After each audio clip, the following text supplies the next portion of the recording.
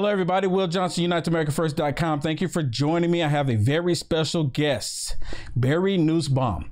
We're going to talk about Joe Biden and BLM and the direction of the country. He has a website, AmericaTruthProject.org. Check him out. Go there today. Check it out today. Show some love. Go check him out. Tell him Will Johnson sent you. Barry, sir, thank you for joining me. It's so great to be with you, my friend. Always a pleasure. Yeah, absolutely awesome. So just out, the news is Joe Biden picked Kamala Harris for the VP. So give me your opinion and your thoughts on that. Well, first of all, high five to Barry for predicting this. I thought it was always going to be her for the whole time. She has the least amount of perception in the Democrat Party of being a radical. She's not Elizabeth Warren or any of the real left-wingers, but she's got a ton of baggage, and it's going to alienate at least the middle of the road people. And by that I mean, as you well know, the former head of the Democrat Party in California, a gentleman named Willie Brown, ran it for 1 million years. He came out with a book last year talking about how he picked Kamala Harris out of the wilderness to have various important jobs within the Democrat Party in San Francisco and then statewide. And according to Willie Brown, who ought to know, he did it because Kamala Harris was his secret lover. Now, mind, during this time, Willie Brown was supposedly happily married. I wonder if anyone's going to care. Yeah, you know, this news about Kamala Harris being a VP pick comes on the heels of the letter that just was recently released by Sean Diddy Combs, and other black activists pressuring Joe Biden to select a woman of color. Now, to my understanding, Kamala Harris is not really considered a black woman, but she's not white, so she's close enough, I guess, to a woman of color. So a lot of people were saying that he was going to pick Kamala Harris, and then it started looking like he was going to pick some others. But before Kamala Harris, it may have been Stacey Abrams, but Joe Biden was pressured to pick Kamala Harris, if you ask me.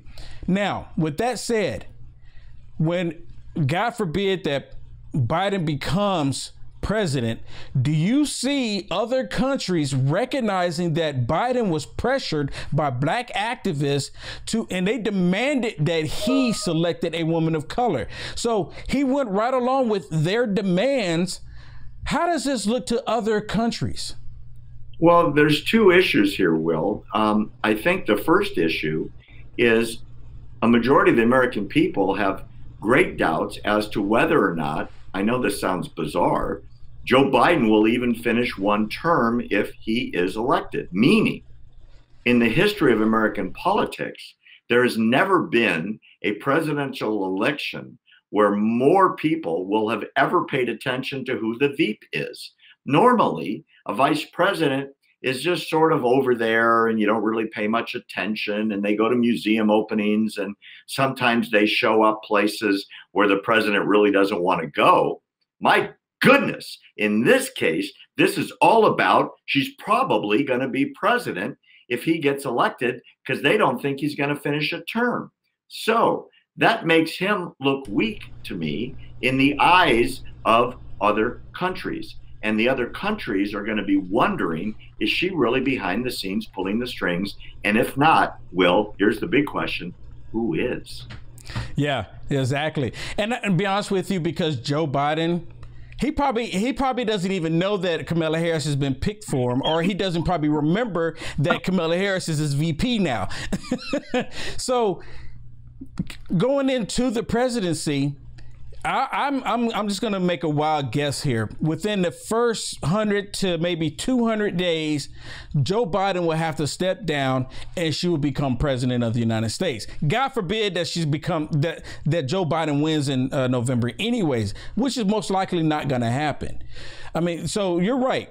The rest of the world is going to look at it like, oh, Joe Biden is easily influenced. I mean, they sent a letter, and that's all it took to pull his strings. I mean, because it really started looking like he was going to pick someone else. Yeah, I think of all the radicals in the corral that he was allowed to choose from. Right? It had to be a woman, and it had to be a woman of color. That narrowed the field quite a bit, and quite frankly, she is the strongest debater. She's the best public speaker. And in a lot of areas where Joe Biden is confused, I'm just being blunt. He often doesn't know what city he's in when he's making a statement. And he makes racist statements, and he makes misogynist statements, and he makes pedophile statements that are embarrassing, not only for his candidacy, but for the United States, that this guy would be so prominent. I guess they think Kamala Harris will bring some sort of stature and some sort of presentability. But here's an interesting question.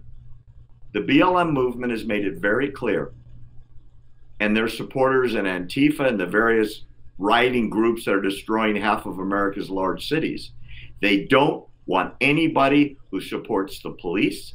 They don't want anybody that sends people to prison. They don't want anybody that enforces laws. And she was the prosecutor, the top prosecutor in the state of California for quite some time as Attorney General. How are they going to justify that?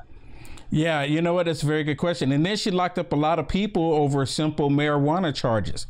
And she was happy about it. She felt like she was champion of locking up a lot of people of color, mind you. And she was all about it. So in the case of Black Lives Matter and all of their celebrities and corporate promoters, are blacks actually benefiting from your point of view, from the Black Lives Matter movement? Well, when we say blacks, I mean, I assume we need mainstream Black America.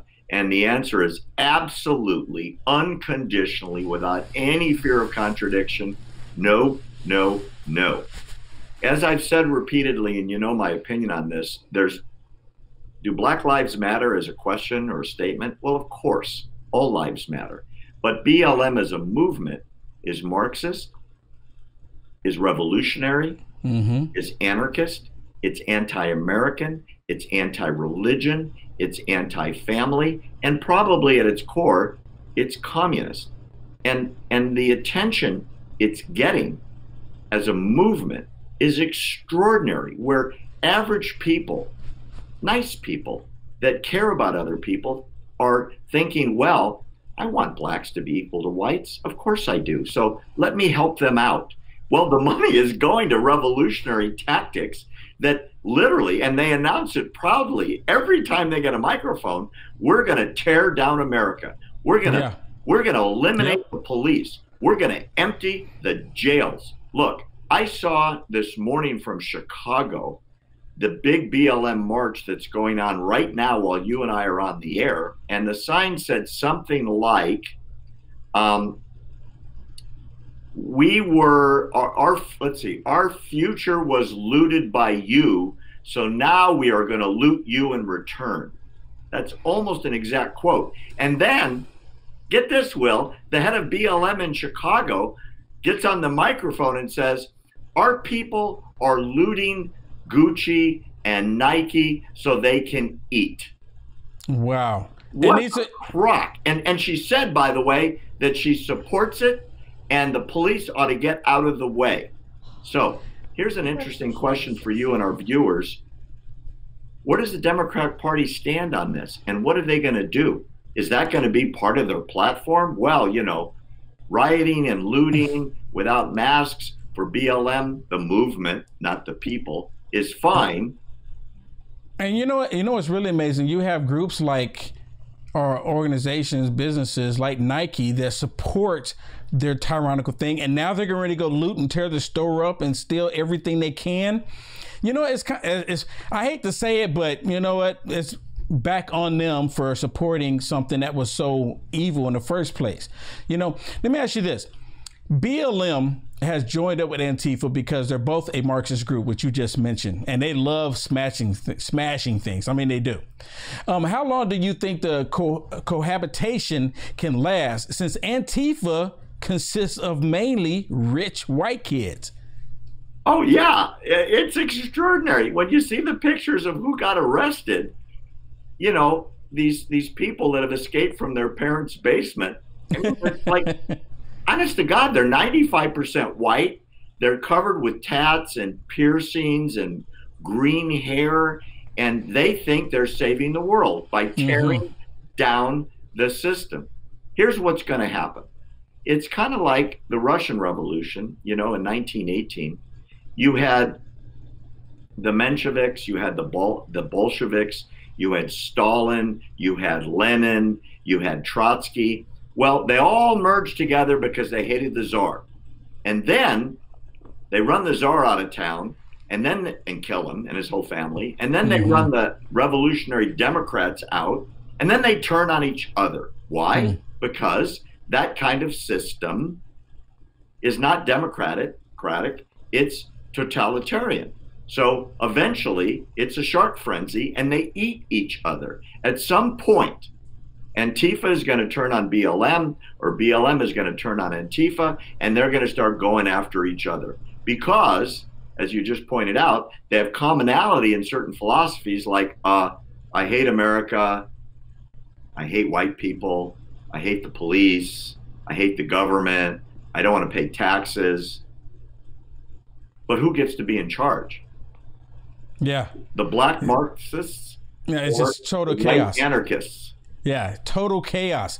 And it's almost like this is what they've been pushing for. It's like they finally get the mechanism, or they have the momentum that they've been calling for to push all of this onto the entire country. And like you just mentioned, it's like they want to tear down the entire system and start all over again because they don't like that America is is the greatest country known to man. So let me ask you this. One of the things which we all can agree that both groups have a common goal. They both would like to blame Israel or the Jews for their imagined problems.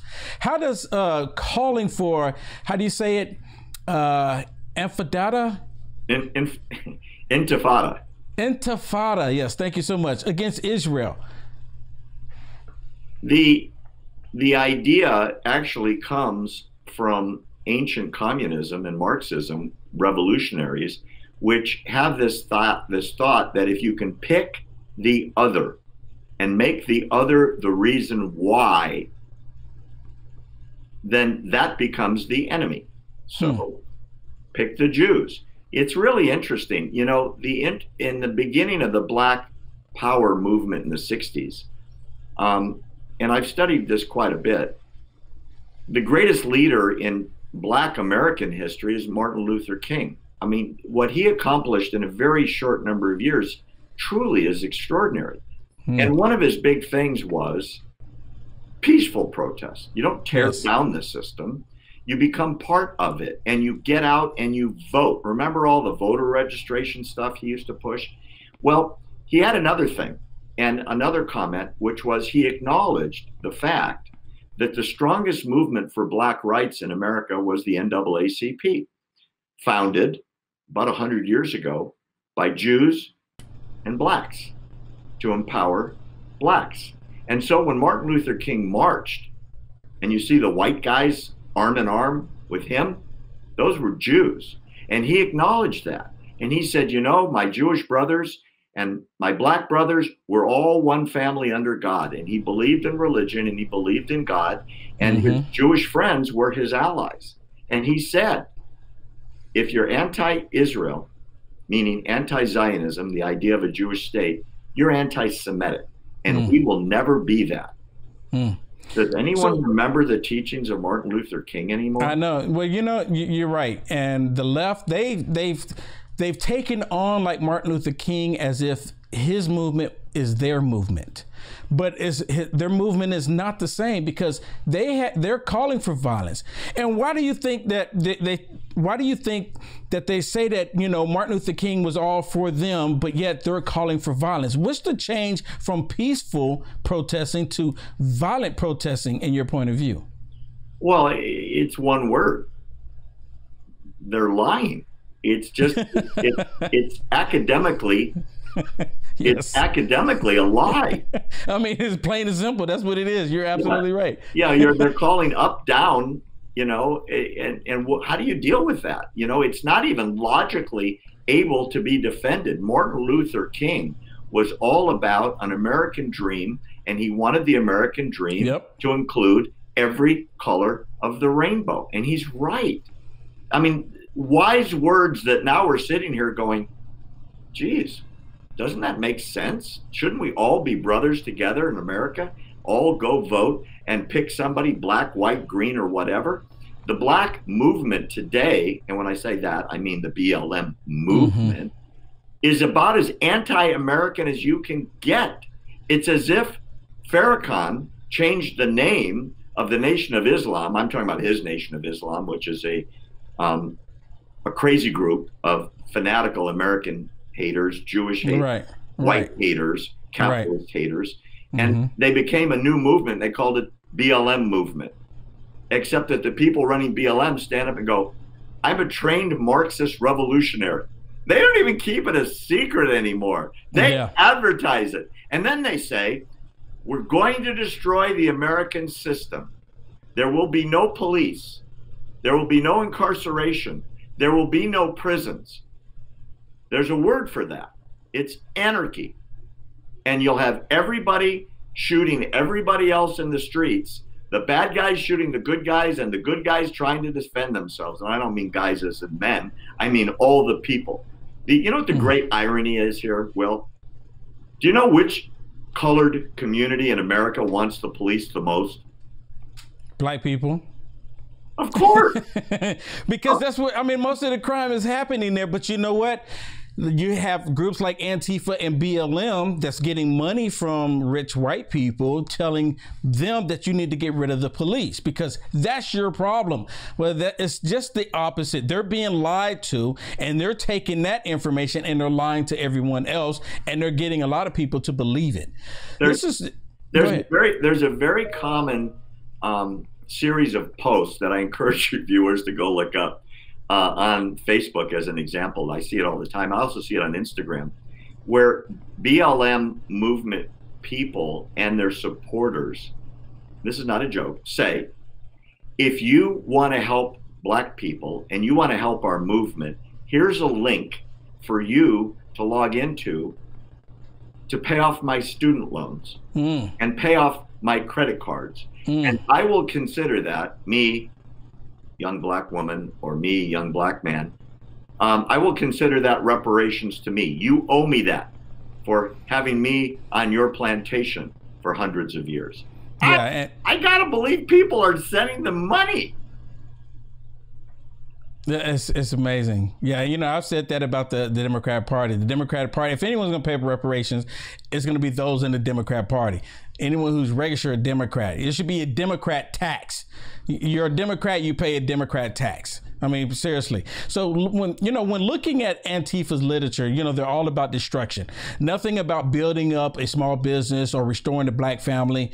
You know, what would you personally say to anyone who's thinking about joining this tyrannical group, Antifa, thinking that it's a cool way to change the world or fix the world? Well, let me ask you this. If you lived in a major city today, this is my answer, Chicago, Los Angeles, Philadelphia, Seattle, Minneapolis, San Francisco, especially lately, you want to be able to drive down the street with your family or walk down the street and know that you have an expectation of your constitutional rights against being accosted, screamed at, attacked, whatever, to be held in place. Those structures are what we rely on in a peaceful society. If you want to see what anarchy looks like, right now, Google Beirut and look at it. People are shooting each other down in the streets. They're rioting because they finally realized that Hezbollah and that massive explosion from all their stored weapons exploded because nobody cared enough to do anything about it. You break down civil society today, Will, and that's where America will be very, very quickly. I've got friends in Minneapolis that say they're scared to death to drive anywhere outside their suburban neighborhood for fear of dying. Now, who would have thought a year ago or 6 months ago? 6 months ago, yes. Wow. Before the whole pandemic kicked in, no one was thinking that we would be in this predicament. But you know what? I kept calling it out. I said they want civil unrest throughout the entire country. And long as they have the civil unrest, they're gonna be happy about it, and they're gonna continue doing it. Let me ask you one last question before I go. We're gonna put you up with your website. What do you think is gonna happen come November 3rd or November 4th after President Trump wins? Well, and tell everyone how to find you at the same time, please, sir. First of all, prediction. I agree with Will Johnson. I believe President Trump will be elected again for one simple reason. I think he's going to become the law and order president in the next 90 days or 80 days, whatever it is. And people who don't normally answer polls are going to say, oh my God, Will's right. Anarchy's coming if the other side wins. I want America to be peaceful again. I'm going to vote Trump because he's the only guy calling out BLM and Antifa. And for people that want to learn about what we say about this every day, you can go to our website, which is americantruthproject.org. Or if you have a cell phone and you want to get all of our videos like this one for free, just text the message TRUTH, TRUTH, and send it to 88202, push send. That signs you up for our text message alert system. You get all of our stuff on your cell phone, absolutely free, and you don't even have to use a computer. It comes right to your phone. So thanks for asking. Awesome. Thank you, sir, for joining me. Great honor and pleasure to talk to you again. Thanks so much for having me. You're a gentleman, a scholar, and a true patriot, and I'm a big Will Johnson fan. Thank you, sir. And I'm your fan as well. Absolutely. AmericaTruthProject.org, everyone. Show some love. Tell Barry Will Johnson sent you. All right. Awesome. Appreciate it. Take care.